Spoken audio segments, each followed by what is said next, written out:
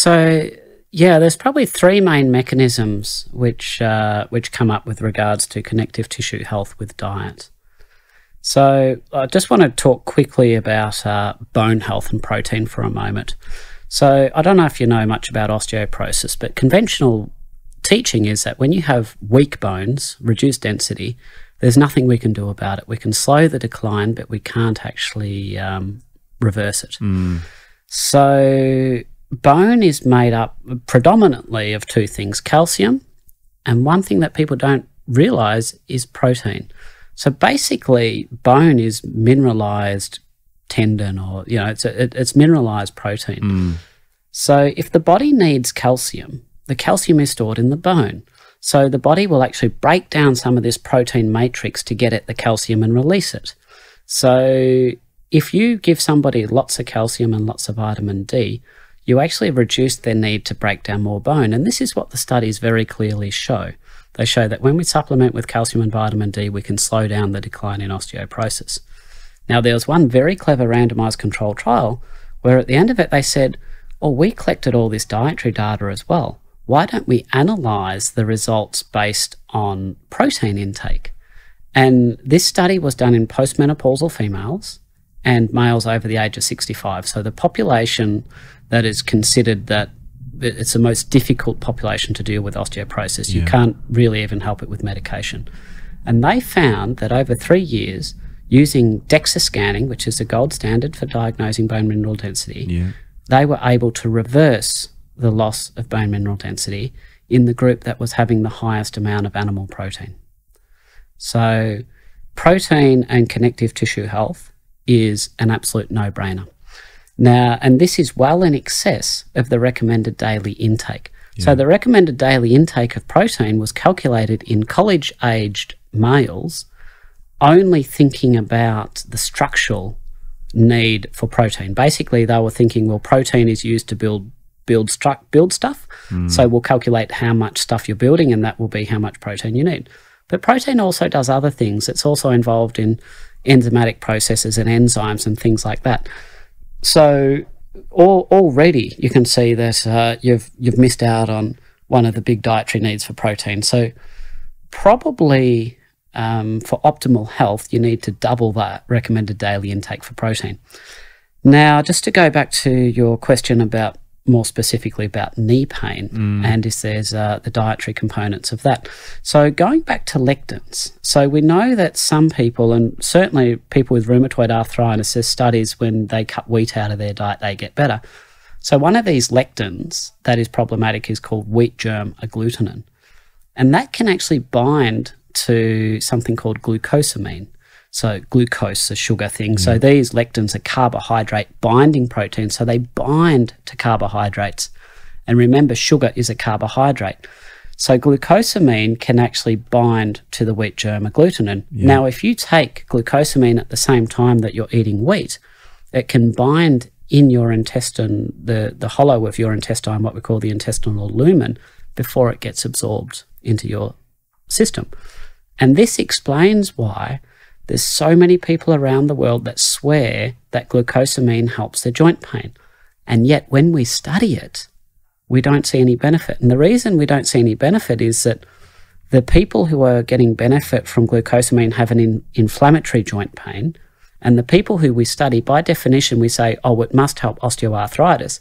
We require you to have osteoarthritis that's proven on a knee x-ray.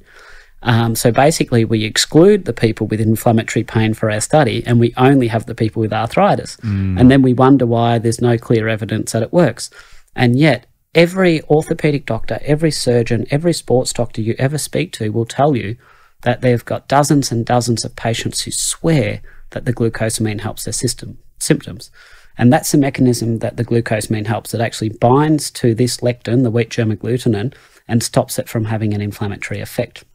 So if you're, have a relative on a vegetarian or a vegan style diet with lots of wheat who's having inflammatory knee pain, you could do worse than giving a trial of glucosamine. As a supplement or through? As a supplement. Yeah. You just get it from a health food store. obviously that's what not, about that's, bioavailability and things like that? Because it seems like it's... You don't need to absorb it. The whole point is that it binds to... Okay. It binds. It doesn't matter what happens inside your body. Yeah. It's not being incorporated into the cartilage or anything like that we used to think. All it does is it binds to this other deleterious molecule before that can be absorbed. Get it. Now, the other thing is that you can... fatty liver will actually lead to weaker connective tissue. So all our connective tissue in the body, it's... imagine you've got a cell, and each cell is responsible for what we call an extracellular matrix. It's basically a sphere of scaffolding around it.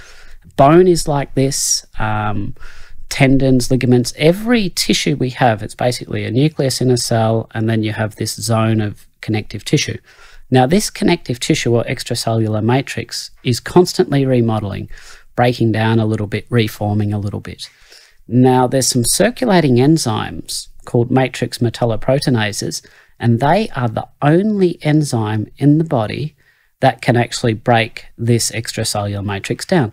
So if you have higher levels of these circulating matrix metalloproteinases, you're basically leading to a softening or a weakening of the connective tissue.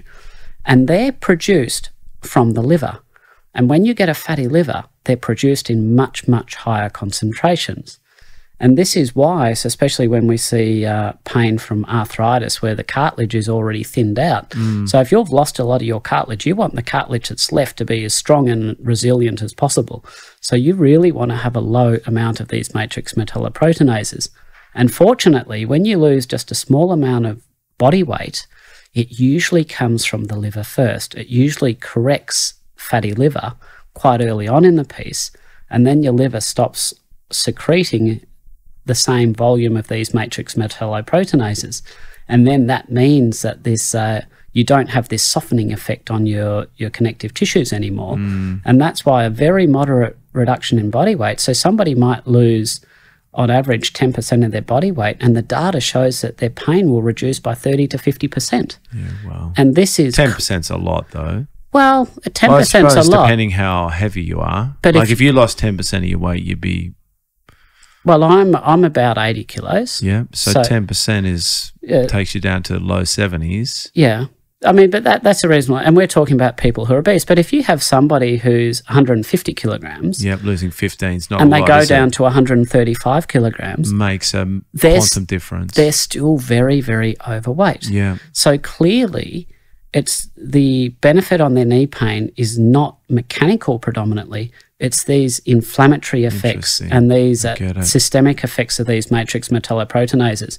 And it's just for me, it's fascinating how you could, get such a dramatic reduction. And we didn't understand it for a long time. And it was only when we figured out the pieces that the liver makes this enzyme, and the liver is the first thing that actually loses fat when you lose weight. So this is why if you lose 10% of your body weight, you still might be technically obese, but you can be metabolically healthy. In the same way that we also have the other flip of the coin, what we call TOFI, which is thin on the outside and fat on the inside. Yeah. So you see, you go down to a park run on the weekend, and how many of these guys are exercising a lot and they've all got that pot belly? These middle-aged guys with that little pot belly, they're exercising, they're trying to do everything they can. I promise you they've got fat in the wrong place. Yeah. Around their liver. Yeah.